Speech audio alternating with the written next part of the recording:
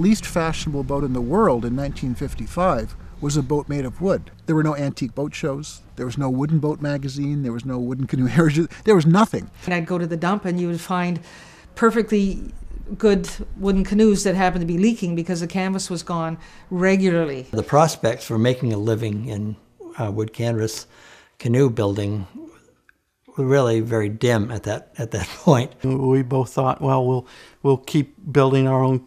We'll build canoes or work on restorations as a little bit on the side, and have our real jobs for a while, and we'll see what the future holds. Well, for new canoes, I build, I think 11, I have 11 basic models, and so about half of them, the boats I build, I've designed myself, and the other half are reproductions of historic boats I've liked. I currently am building 4 different new boat models in my shop, and they've come from different places. I build what are known as cedar strip canoes, wood strip epoxy canoes. The designs I use are my own now.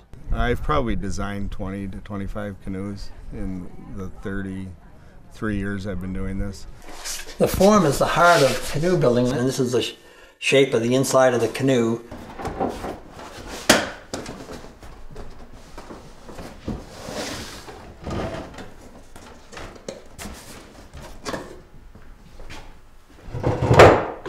You know, and you hold that clinching iron just right, and you hit that nail just right, and you can just feel it bend, and it sinks in there just right, and you whap, whap, whap, and it's done. You know.